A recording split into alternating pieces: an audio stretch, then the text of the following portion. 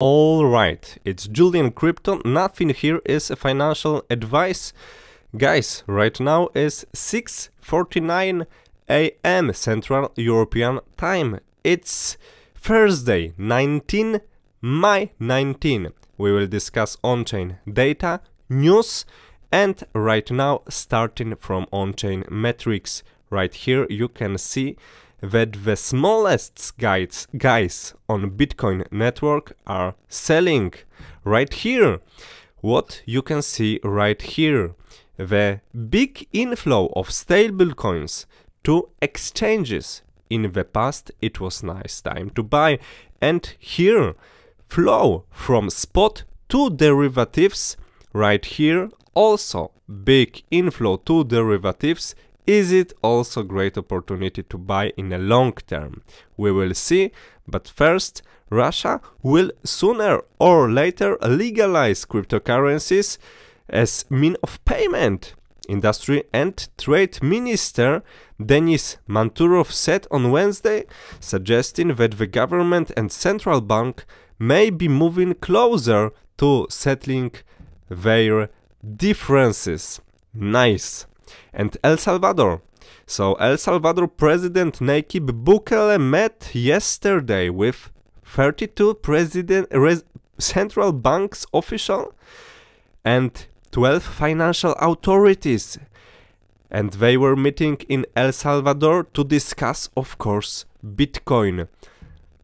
Right now, the Salvador purchase of Bitcoin is much over the current price of BTC, but of course we will see what will happen in next couple of weeks. Next piece of news, MicroStrategy. New chief financial officer said its strategy to buy and hold Bitcoin for long term won't change despite the recent sell-off in the digital assets, which has dented the value of the analytics software companies' holdings. Right here you can see that big downtrend. Right now MicroStrategy owns more than 129,000 bitcoins. It's pretty big portfolio. And the biggest in the crypto industry, so CZ from Binance and Mike Novogratz from Galaxy Digital, they also invested in Terra Luna, and also they lost their money. The Terra Luna cost less than zero right now. And what will be next after Terra Luna?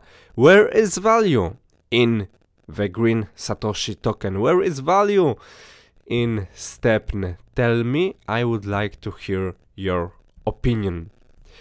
Next piece of news, it's about AI.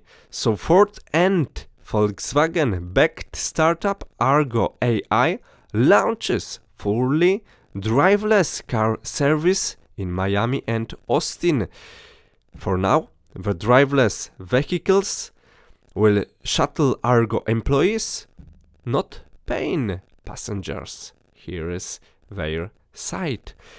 And the last but not least, Google has launched an Interview Warmup tool that uses AI to help you to prepare for interviews across various roles. The site asks typical questions and analyzes your responses for areas of improvement.